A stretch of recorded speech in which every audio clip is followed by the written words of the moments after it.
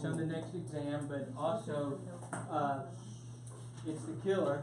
So as we move into these medical emergencies, I think this is why they moved shock to here, because of the fact that as we go through cardiogenic, anaphylactic, septic, spinal, we run into it. We did speak of this somewhat last year, so we'll continue. It's just inadequate perfusion. So adequate perfusion would be the body's ability to deliver oxygen and nutrients to the cell. Inadequate perfusion would be the inability to deliver oxygen and nutrients to the cell. Right? The body is always attempting to restore homeostasis, and this is where the signs and symptoms of shock come in. Right? So these are the terms that we use: inadequate perfusion or hypoperfusion. I don't really use that.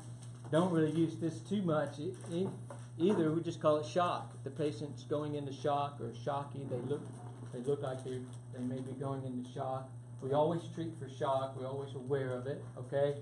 So what happens is the inadequate amount of oxygen and nutrients are not delivered to the cells. Obviously, oxygen and nutrients for normal cell metabolism, right? Without oxygen and nutrients, oxygen and glucose is the nutrients, we won't have normal cell metabolism, right? So we won't produce what? What don't we produce without these two?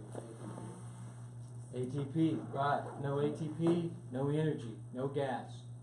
Okay, the cells die off.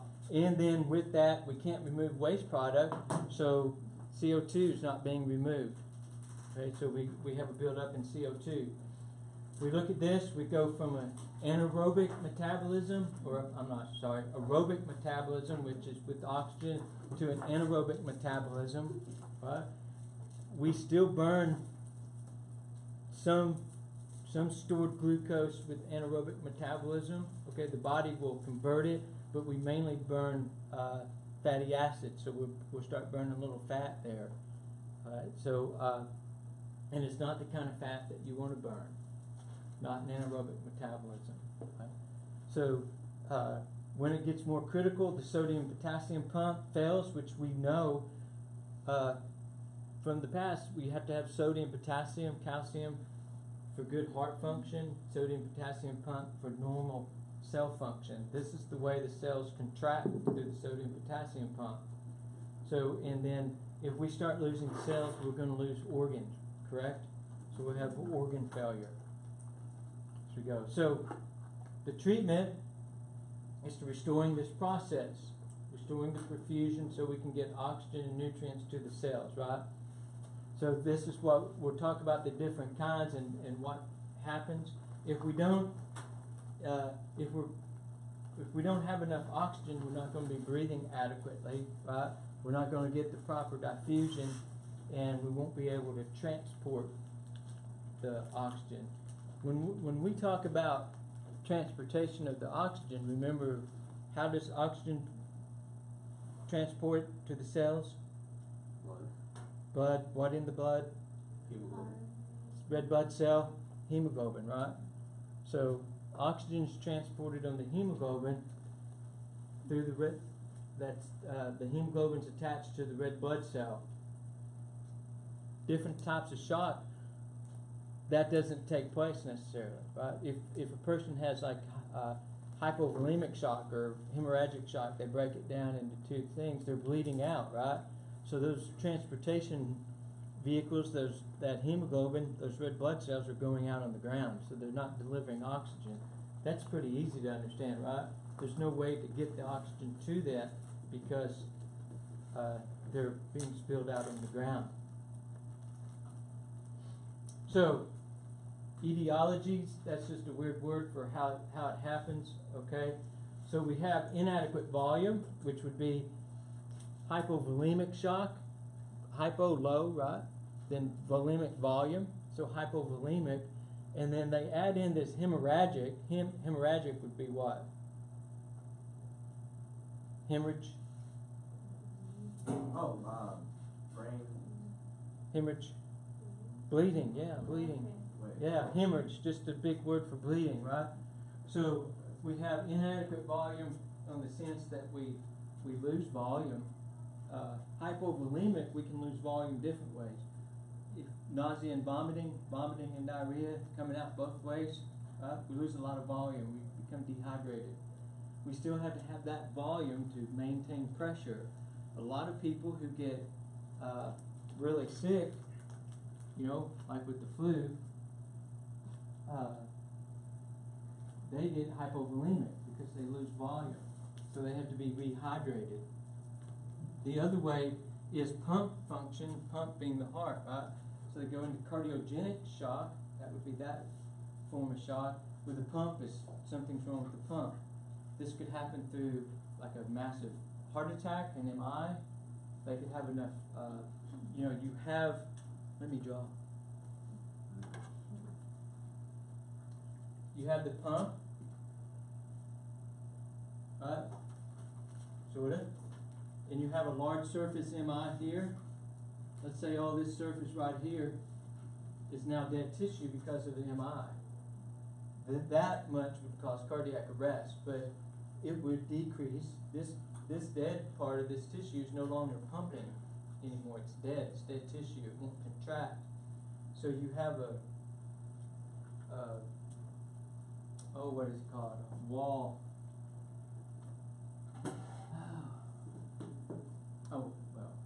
I'll come up with the word in a second. But this surface is not contracting, okay?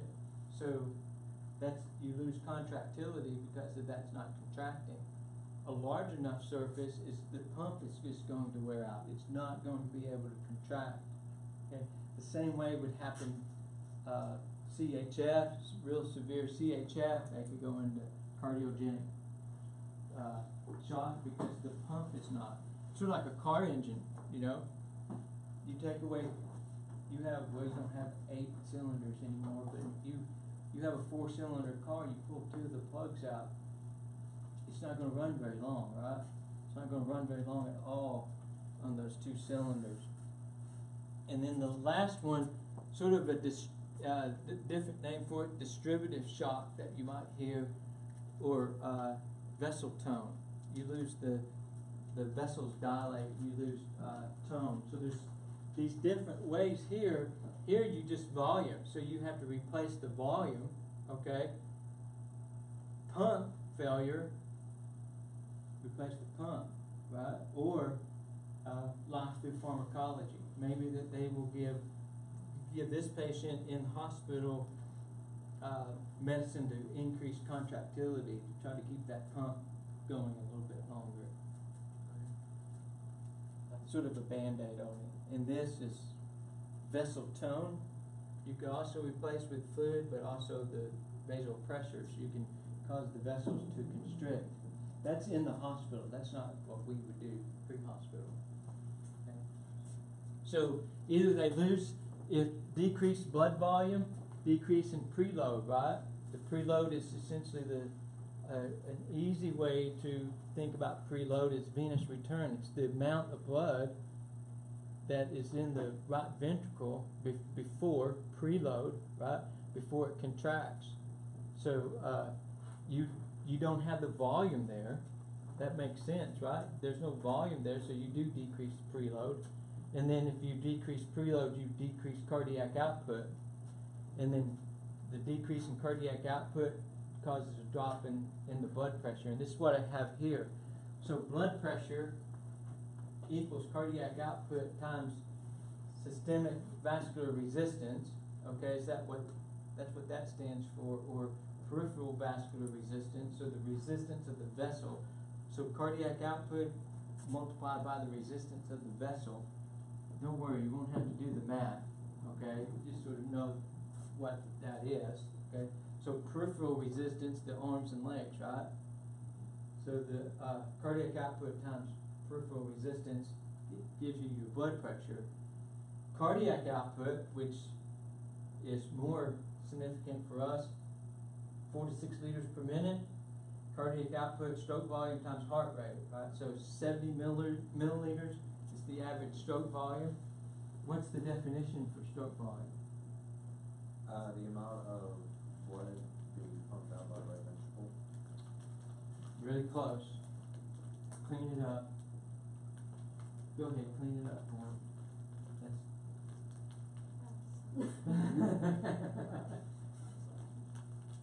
What do you think? That's close. You're real close. You might want to mop that up. Okay, Oh, you're right. Good job. wait, what? What? She said it's the amount of blood ejected from each ventricle Oh, with each- contraction. Each ventricle. Now, when we really look at stroke volume, we focus on the left ventricle. So we can say the amount of blood ejected from the left ventricle with each contraction is stroke volume. And the average stroke volume is 70 milliliters, okay? And then, of course, you have the heart rate, 60 to 100 in adult. See, I knew you could remember that. Remember this formula, okay? These different parts of that formula, it'll be important to you. So, we get inadequate volume from bleeding, diarrhea, vomiting, excessive urination. That's a lot of urination. But we haven't went over it this year, but where would you see this? Polyuria would be the medical term. Polyuria. Polyuria? But Po- like, many- are you asking how often would you find what condition? Well, what disease process do you find that in? CHF. Polyuria. What?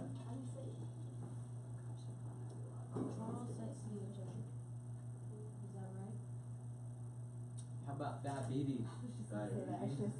Oh. DKA, right? Then you have some leaking in the capillary we'll get to, like in burn patients, okay? Also leaking in the capillary in CHF, all right? So it requires an increase in blood volume. Remember, if the red blood cells are lost, we lose the capacity to carry oxygen. We can increase the volume, or they can increase the volume. I can increase the volume as a paramedic, or they can increase the volume in the hospital by IV fluids, right? They can pump IV fluids in there and increase the volume. They can't increase but IV fluids don't carry red blood cells. They don't carry oxygen because they don't have any cells. They don't have hemoglobin or red blood cells in it. They're just IV fluid. So they can't carry oxygen, so they can only do that temporary until the problem's fixed. Pump, like we talked about, you can't, the problem is the heart is not pumping the blood to the tissues and the cells, right? So they have plenty of blood, they have plenty of the ability to carry, their hemoglobin is great, but their pump won't carry it, so it can't pump it there. So there's the problem with the pump. Okay, like we talked about, a big MI, CHF, a pneumo, pericardial tamponade. We'll get into all that a little bit later, right? Why would fluids worsen the condition? I mean IV fluids. Why would IV fluids worsen the condition? In cardiogenic shock or pump, the function of the pump. Why wouldn't you want to give fluids there?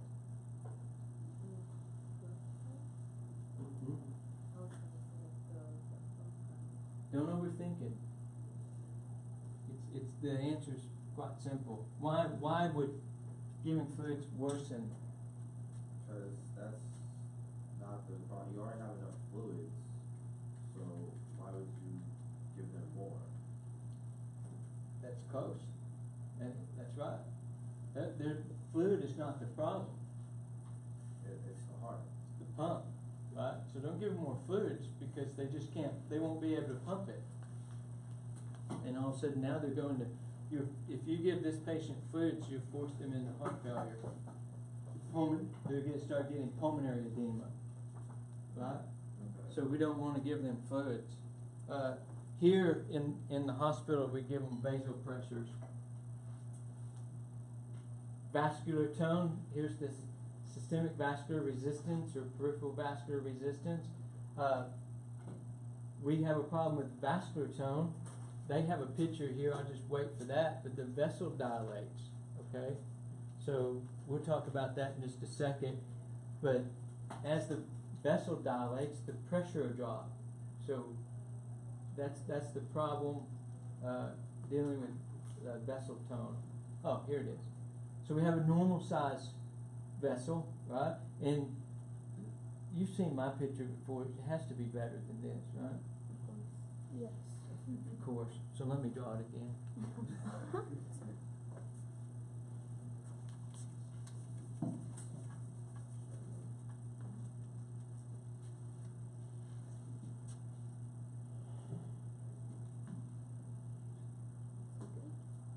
There we go. Much better, correct? Because there's a pressure on this wall, right? That this exerts. And what pressure is that called? This fluid, no matter how little or how much, this fluid has a pressure. Can I borrow your water bottle? It's not leaking this. If we had some sort of measurement here, this water is exerting pressure on the sides of this water bottle, right? There's a pressure there. There's a pressure here. What pressure is that?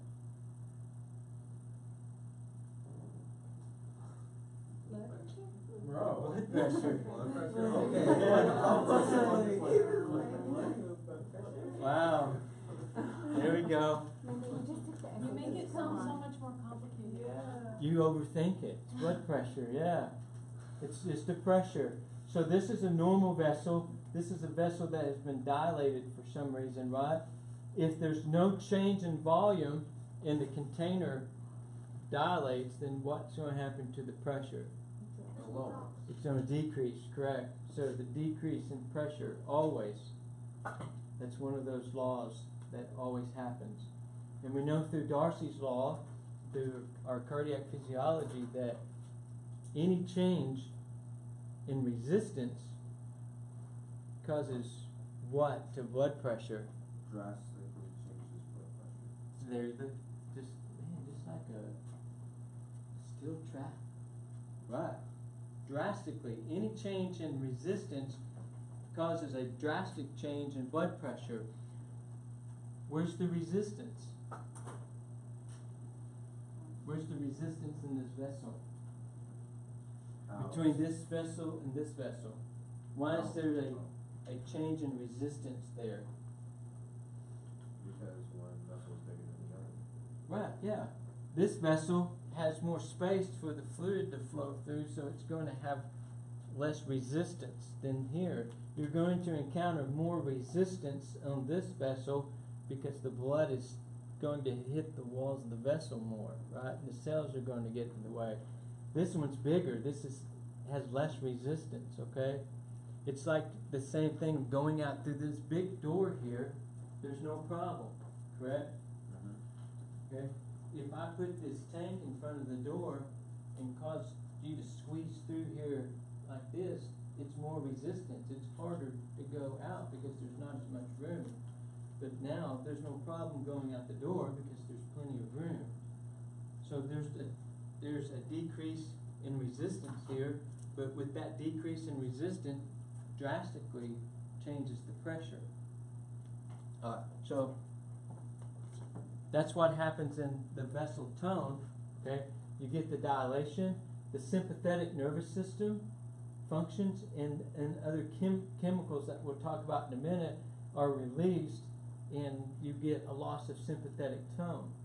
Remember, the sympathetic nervous system increases heart rate, causes vasoconstriction. Okay?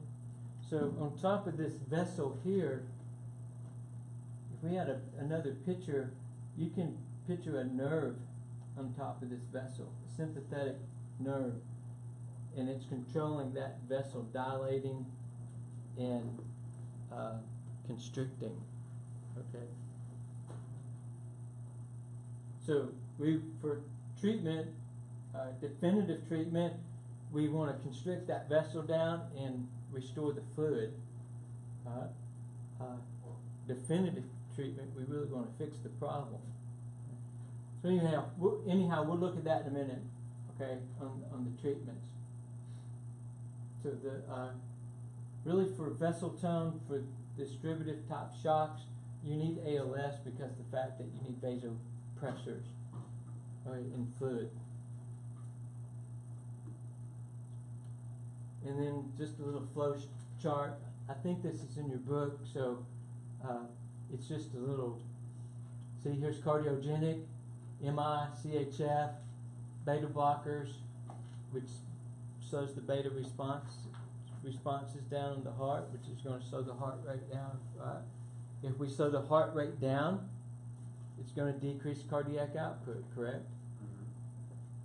Right. And then you have distributed shocks, the septic, neurogenic, anaphylactic, hypovolemic, which branches off hemorrhagic, and then non-hemorrhagic, like burn shock, I think they're calling it.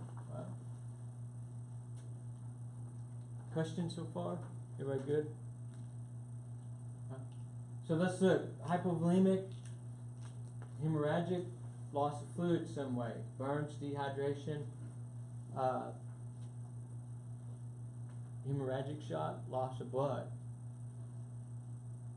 So we have this hypovolemic shock or non-hemorrhagic hypovolemic. What this picture is a sort of a vessel here where it's losing fluid.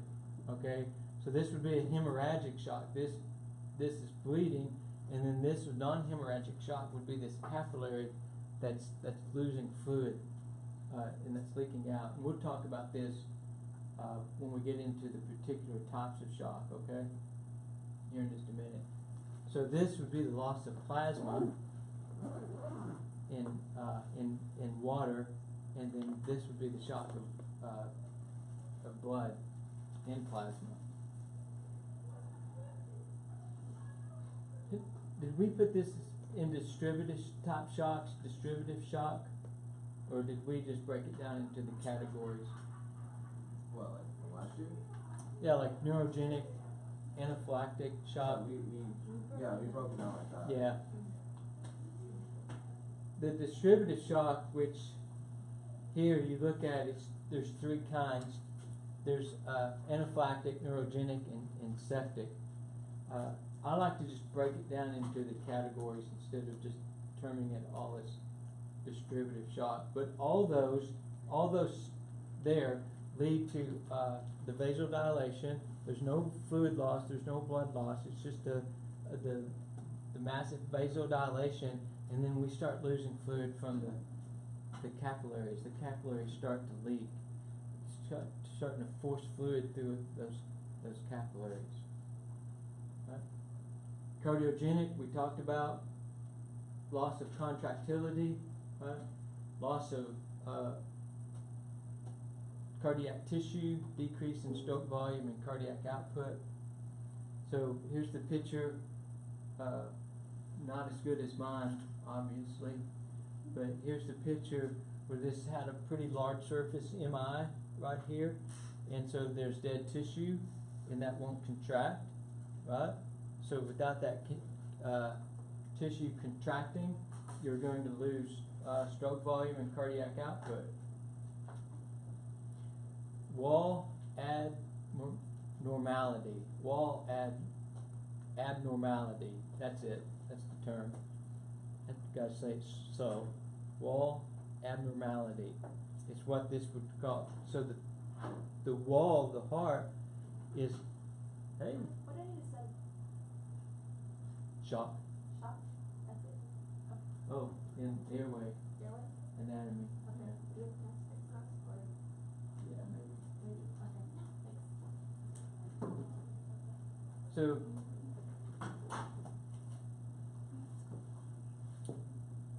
okay, obstructive shock would be like a pulmonary embolism. I think we have a picture. Yeah. So obstructive shock, it's obstructing like this pulmonary embolism, all right? A PE, pulmonary embolism, have a high mortality rate. Attention pneumothorax in like trauma, or pericardial tamponade in trauma, where the pericardial sac fills with blood and the heart's not able to contract correctly. Okay. The tension pneumothorax with the shift. Here you're seeing the lung actually moving over into the mediastinum, all right, and affecting the movement, the normal movement of the heart, the normal contraction of the heart. And the pulmonary embolism will cause a VQ mismatch. Remember we talked about that some time ago. Ventilation to perfusion mismatch. So the amount of air coming in and the oxygen, the Q part of that would be perfusion. So you get air in, but you can't diffuse it. It won't diffuse. So there's a mismatch between the amount of air coming in and the amount of air that's actually diffusing. Will there be a VQ mismatch with the pneumothorax? Yes.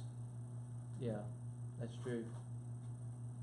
Because you won't be able to get air. This lung's not inflating. Okay. All these are going to cause MIs, definitely. The pneumo would cause the heart to work harder, may cause an MI. The tamponade just won't allow it to contract. It's filling with fluid and it won't be able to contract. So they all affect the functionality, big word, of the heart. When you have the retention, would you treat arteries like this? Like, would you treat that? Oh no. So what would you do with the retention? We haven't got there yet. Later, another day. Okay. Respiratory shock. Just the dysfunction, sort of like the PE would cause, right? Or diffusion of the blood. For some reason, the oxygen can't effectively diffuse off the cell. Hemorrhagic or hypovolemic. When we get into trauma, this is going to be the most common. Loss of fluid for some reason. So we want to treat this by replacing it with blood or replacing blood type components, red blood cells. Right? So we need to replace the blood or the fluid. And then just loss of fluid. Diarrhea, that's a lot of sweating, but vomiting, excessive urination. Talk about any way that you would lose fluid could be this non-hemorrhagic hypovolemic shock, and this is true. People with the flu.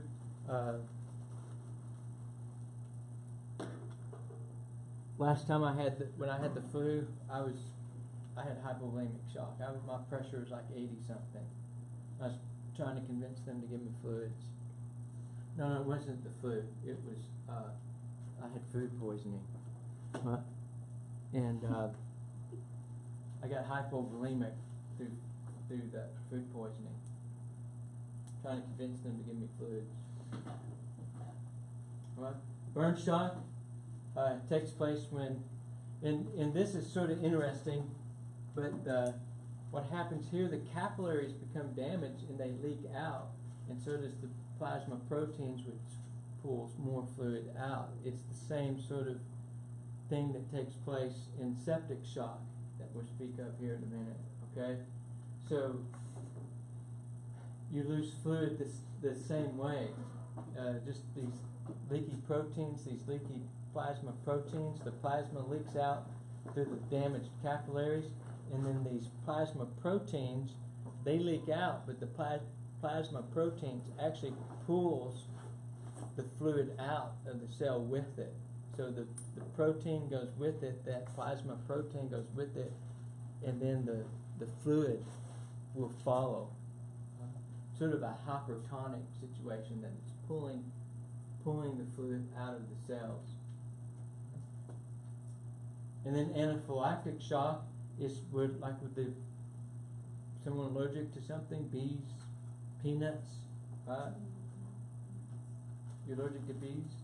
No, peanut butter. Oh, peanut butter, yeah. So go into anaphylactic shock. The same thing takes place with these different distributive type of shocks. There's no loss in fluid, only the loss in vessel tone. So and you get the dilation. Once we do the pharmacology, we'll learn about our medication epinephrine, which we touched on last year. Remember the EpiPen? You get the EpiPen, causes vasoconstriction, bronchodilation. Right? So that's what you would give in an anaphylactic reaction or anaphylactic shock. Septic shock is when the sepsis or system, so the whole body's sick. This is sort of that person with that big bacterial infection, all right, or that big virus. They're sick, and so their system is sick. So they have releasing different toxins in their blood. Let me look at my notes here. So septic shock, I call them the kines, K-I-N-E-S. They release these kines, so it's cytokines, chemokines. They have these things that the adhesion molecules that hold the cell together. Adhesion, right, like tape, glue. And what happens is in sepsis or septic shock, these inflammatory mediators, okay, causes this vasodilation. You see why I had to write it down, right? So these inflammatory mediators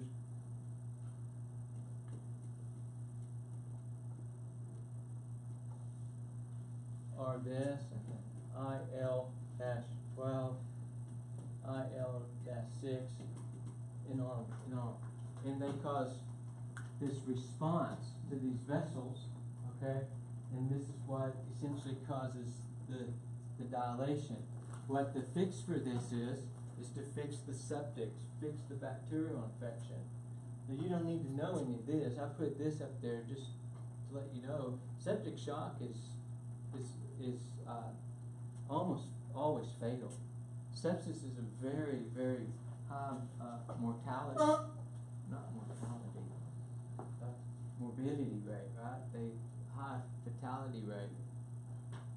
So it's because of the release of this, it's more complicated than just putting the fluids back in or vasoconstricting, because we have to fix the problem in order to get this inflammatory response stopped, okay?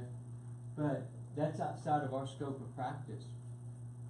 So they do sepsis or someone in septic shock, they have to have ALS. And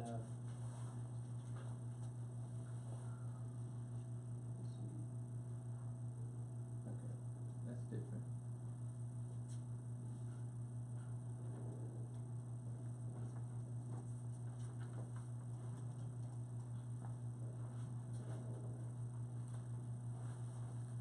Have y'all heard of sepsis, septic? People get septic, right? You should have heard of all that from last year. Huh? Grey's Anatomy, TV, yeah, TV, yeah, they're septic. But people who get septic they fall into the very, very sick category. So they're very fragile as far as their sort of life is concerned, because they're on that bubble between life and death, okay? Anyway, this is just different stuff. Yeah, I heard it ring as well. Okay. This is just different things that talk about septic shock that takes place. One thing you always note is that the temperature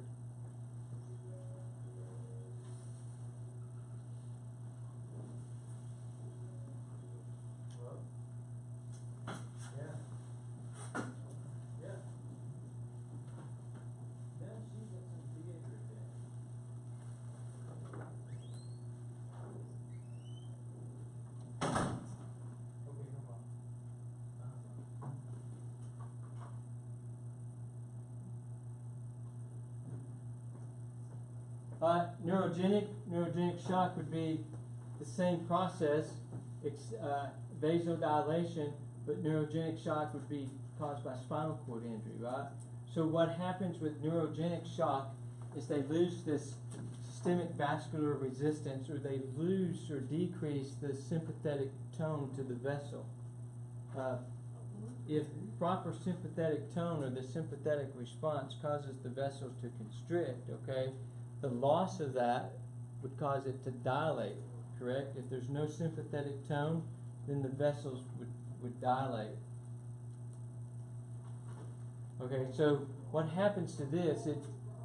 In neurogenic shock, there's damage to the sympathetic nerve fibers that come out below the injury, right? So let me look at my notes again. Yeah, so it takes place. So if you have a high spinal cord injury, okay, up here, you lose sympathetic tone below the injury, and what happened is, so the vessel now can't constrict because of the loss of sympathetic response, and then you have what's considered blood pooling. So thanks to Khan, I have this picture.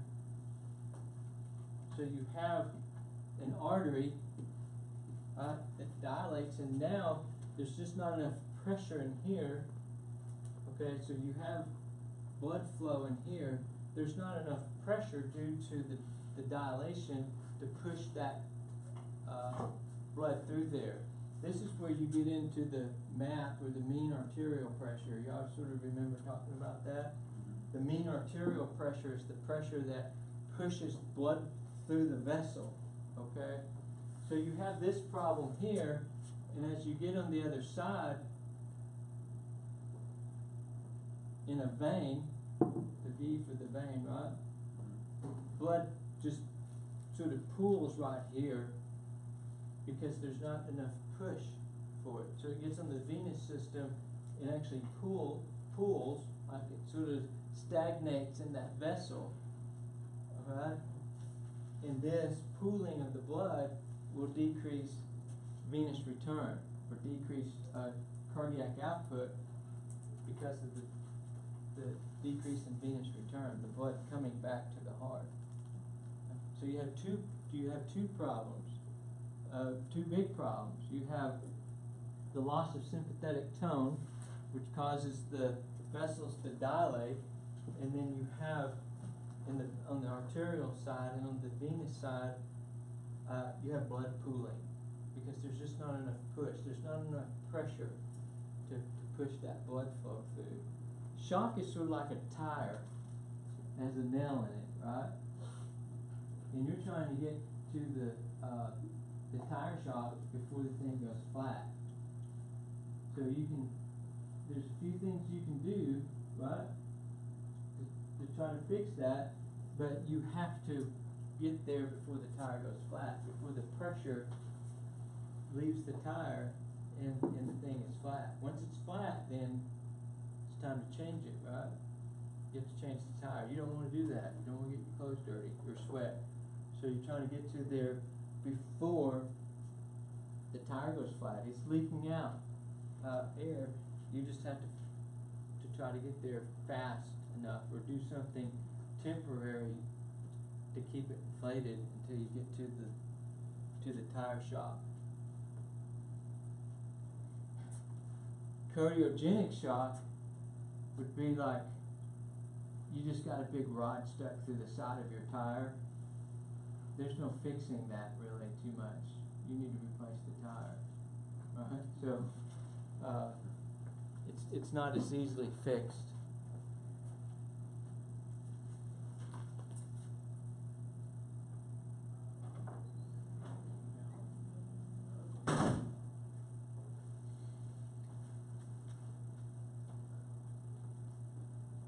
We've talked about that. Cardiogenic shock. Sort of repetitive. So what's the normal responses? Okay, so to any of the shock, the normal body's response is to return it to homeostasis, right? So what's going to take place here is one thing that's going to take place in most of the shocks, except neurogenic shock, is that the heart rate's going to go up. Right? Neurogenic shock, the heart rate actually goes down. Why does the heart rate go down in neurogenic shock? The loss of the sympathetic response, right? A sympathetic response would cause it to go up, but in neurogenic shock, we've lost that because of the injury, so the sympathetic response is gone, so the heart rate will go down. So a key sign in neurogenic shock is a bradycardia instead of a tachycardia. The rest of these will produce a tachycardia because of the drop in pressure. You have a drop in the blood pressure, the heart rates don't go up. Or someone that the body recognizes, hey, there's a bleeding process here. The body's bleeding. The heart rates don't go up to compensate for the cardiac output. It's going to increase heart rate to compensate for the loss of cardiac output. Everybody good with that? So the normal response would be in any type except neurogenic shock would be a sustained tachycardia. So one of the first signs that the person's in shock is the tachycardia. Sustained means that it's a constant tachycardia, right? You know, if you get that flight or fight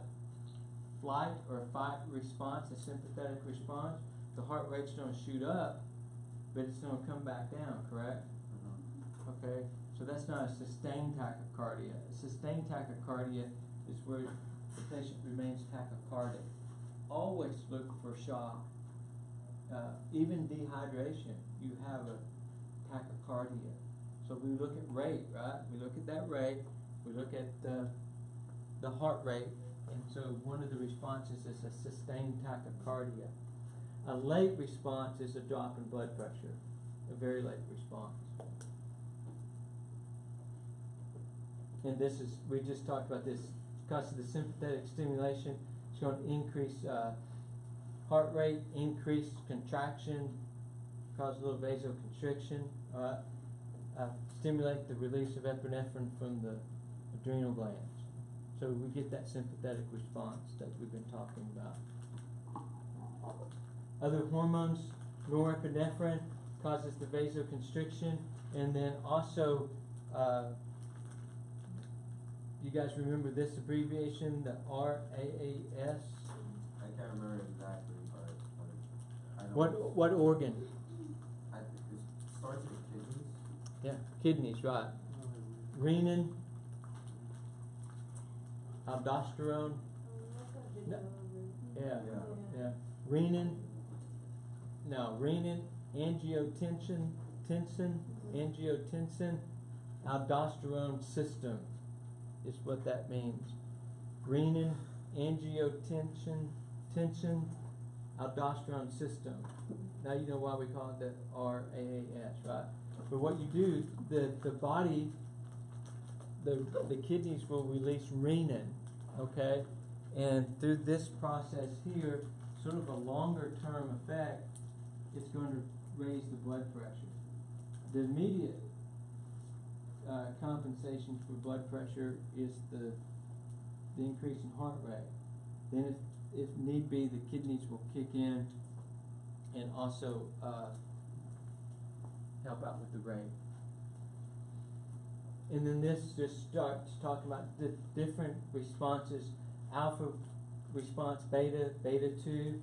Remember we spoke of that beta 1 response. We have one heart.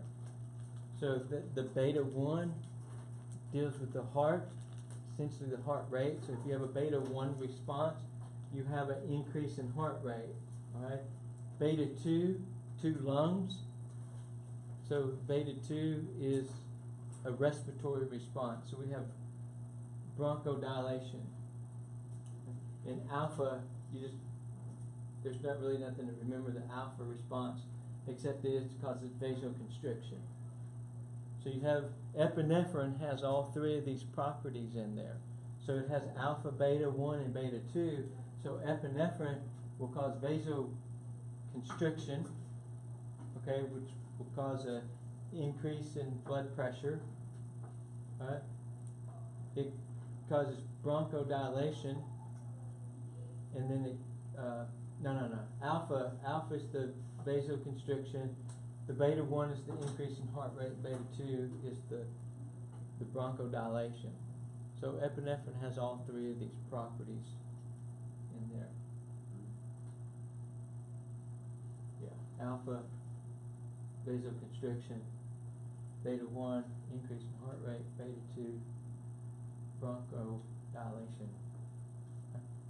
So we see this norepinephrine. Norepinephrine is more of a, has more alpha properties, but it will increase the heart rate the same way. And then here's the RAAS system. The angiotensin 1 starts out, then it becomes angiotensin 2, I believe, in the pulmonary system, then the release of aldosterone. Also glucagon. Glucagon is stored by the liver. The GLU, right? Glucose, something, right? So we think of glucose when we look at that. So glucagon is stored by the liver, and when the body needs it, the body will convert that to glucose for energy. Right? But there's a limited amount there. It's not unlimited.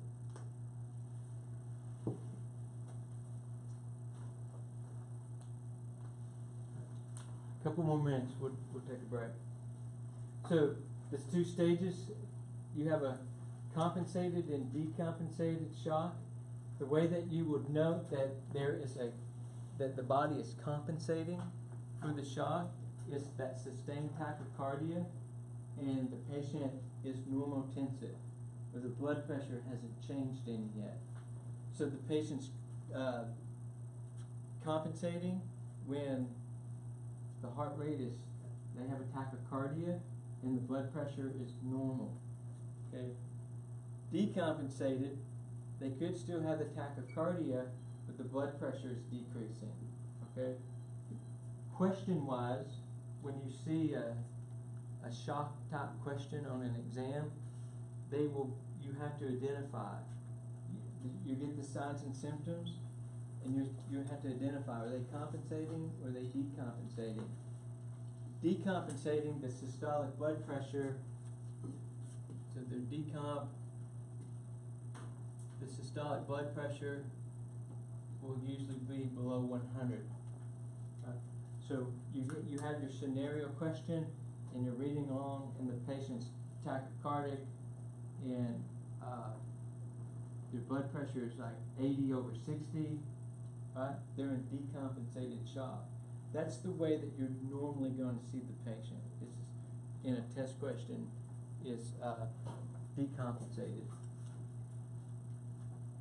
Otherwise, there'll be a tachycardic. They'll be tachycardic and have a normal blood pressure in compensated shock.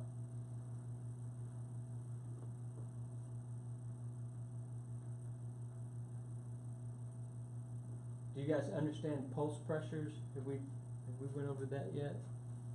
I'm not sure we did. A pulse pressure, a narrowing pulse pressure, is when the systolic pressure and the diastolic pressure start to come together. They narrow. So your systolic pressure and your diastolic pressure are coming together. Okay? Sign of a cardiac tamponade as well. But so they're usually somewhat apart, right? But as you take your vital signs every 5 minutes for someone in shock, because they're unstable, correct? So you start noticing narrowing pulse pressures as well. They could be in compensated shock. Everybody good with that? Narrowing pulse pressures? So in any other situation, if the heart rate, if they have tachycardia, usually their blood pressure will go up in a different situation, if they're not in shock. Yeah. Okay. Blood pressures don't go up because the cardiac output is increasing. Alright. The thing to remember here in decompensated shock as well is that we're in anaerobic metabolism, and also our vital organs are not being perfused correctly. Anything below the radial pulse, so you're checking the patient's radial pulse. They're alive, they have a pulse, they're looking at you, but you check for a radial pulse and it's absent. So the absence of a radial pulse sort of tells you, it's an estimate, but it sort of tells you that the blood pressure, the estimated blood pressure of that patient's systolic pressure is below 80. So the absence of a radial pulse indicates a systolic blood pressure below 80. The importance of that is that a blood pressure below 80 also indicates that the kidneys are not working. It takes a pressure of about 80 to perfuse the kidneys, or to get the kidneys to work. So that's a big deal.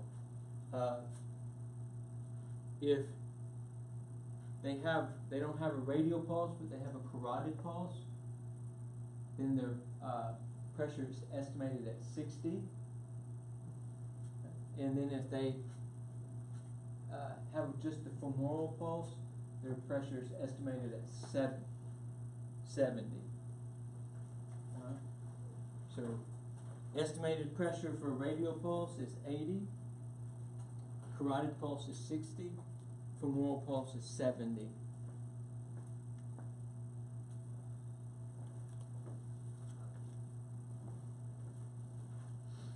And then you have multiple organ dysfunction syndrome. Wow, mods, what a big thing, okay?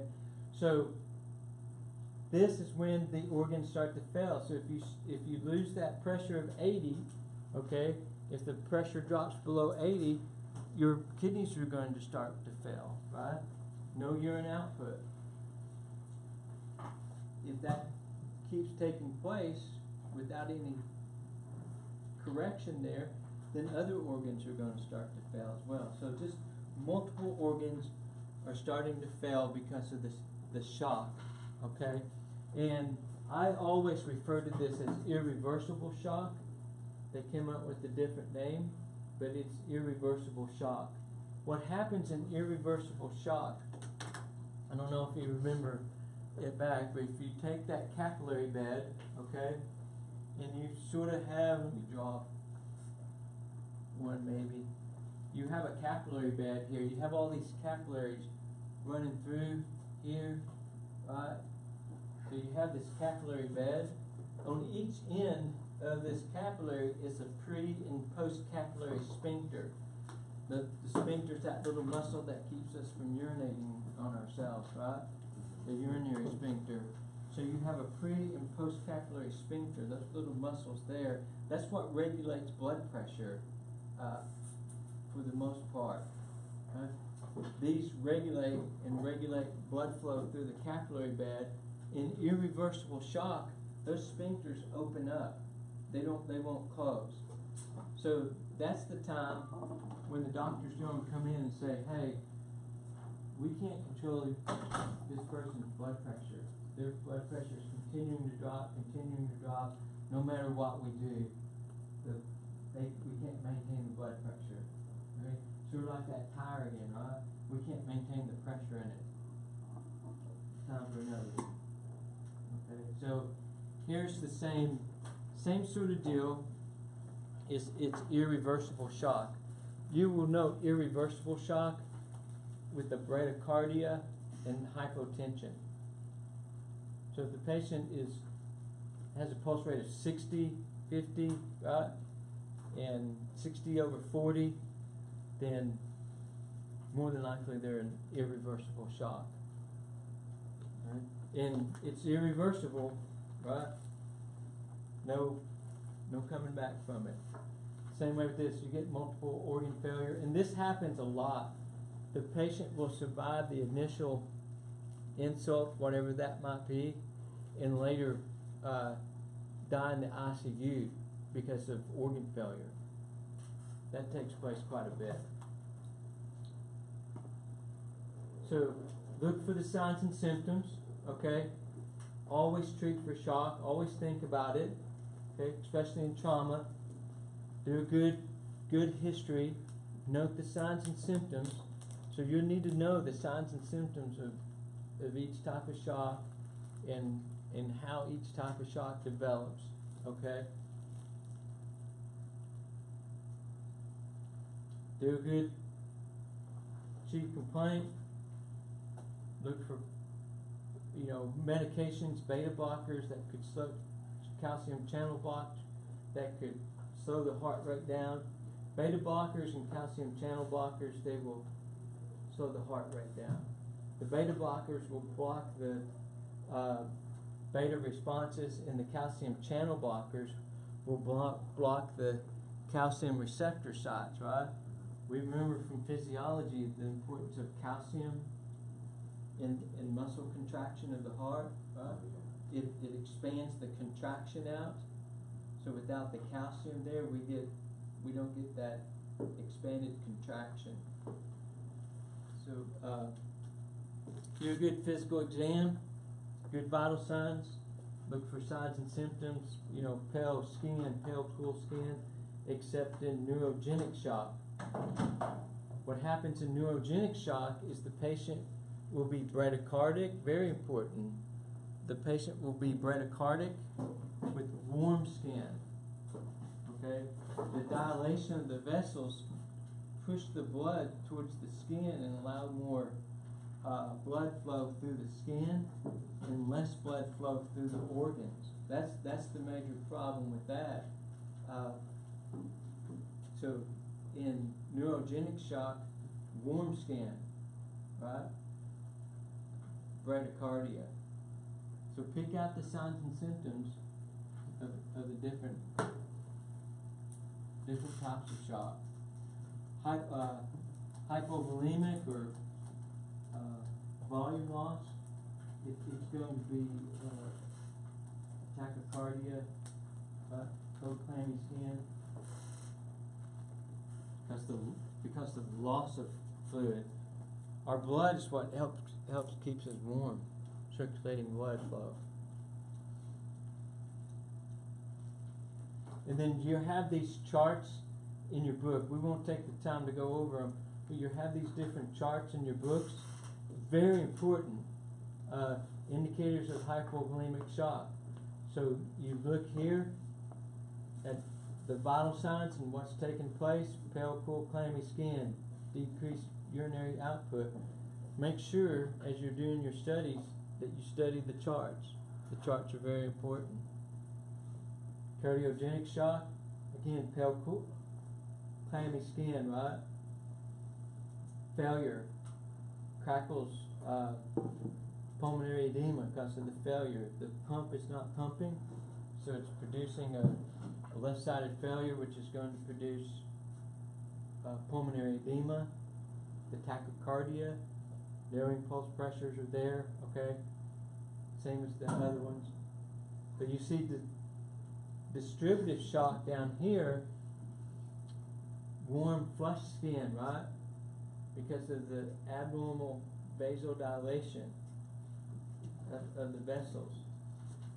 So very important as far as recognizing the different types of shock.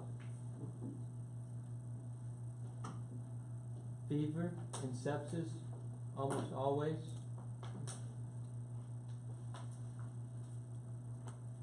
Obstructive shock, fast tachypnea, fast respiratory rate, narrowing pulse pressures, like in a tamponade or something, JVD. So you get the good signs over here and vital signs. Very important to look over. Old people and young people can't compensate for shock very well, okay? Pediatrics, they compensate for a longer period of time, but they decompensate very quickly. So an adult can compensate, but they decompensate more at a slope, alright? And then they go into irreversible shock, whereas a pediatric will compensate, and then just fall off the end. These decompensate very quickly. And then geriatric patients don't compensate well. They're old. I mean, their organs are not, are decreased function anyway, right? A lot of them. So our goals: airway management, always. Adequate ventilation, always. Make sure we oxygenate the patient, okay? If they're showing, we oxygenate the patient only if they're showing signs of respiratory distress or their SpO2 is below 94%, okay? And then if they're bleeding, we stop that, right? A cold patient, a patient that is in shock, especially a hemorrhagic or hypovolemic patient, you get that patient cold, and then their clotting factors won't work. They can't clot as well as they used to. You have to keep them warm. Yes, North Texas, August, cover the patient up. Use warming measures, okay, on that patient that's in shock. If you don't, you're outside the standard of care. You have to show warming measures in a patient that's in shock, and then provide oxygen if it's indicated. Lamb supine. We'll get into this. This PASG is pneumatic anti-shock garment, right? And that is according to a protocol. In this region, we don't carry them anymore. I have a pair because I dug them out of the dumpster. They threw them away. They're like $300, $400, and we just don't use them anymore. But in trauma, when we get into trauma, we'll talk about that. Okay. Always consider ALS when someone's in shock. They need ALS care. You do a big part by keeping them warm, keeping them supine, oxygenating them. That's a big part of it.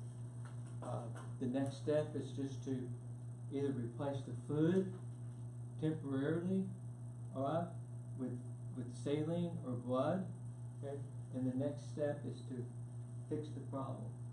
Get them to the hospital, fix the problem. Identification in all these, like we're about to do all these medical emergencies, okay? Identification is a big part of it. Huge part. Don't ever get too complacent when you're talking about someone that's in shock. And as we pick up like anaphylactic shock and spinal shock, we'll talk about that again briefly once we hit those emergencies, okay?